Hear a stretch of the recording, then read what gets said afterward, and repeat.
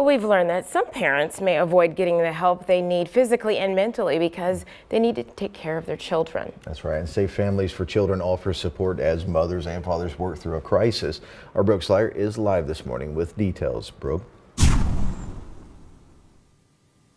Yeah, good morning, Evie and Dave. Well, the whole goal of Safe Families for Children is to keep parents united with their children instead of them having to go to DCFS and foster care parents, while they work through that crisis.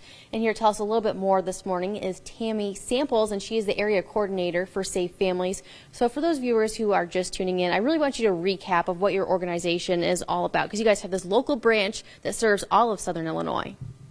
Yeah, so Safe Families for Children, our goal is to keep families together. We offer hosting for families that are working through a crisis, so we can host children in host homes, volunteer host homes that are background checked and approved. They can keep the children in their home and keep them safe while the parents are working through whatever is going on, whether they are homeless or they are working through a mental health issue or a hospitalization or substance use, whatever the situation is. We also have other roles that volunteers can do to help families in crisis. And what are those volunteer opportunities? Because there's kind of two different types of volunteer opportunities, for those who might not be able to do that short-term host family scenario. Mm-hmm. Yeah, so we also have a need for resource friends and family friends, and these are people that say, I can't really host children in my home, but I do want to be involved and help.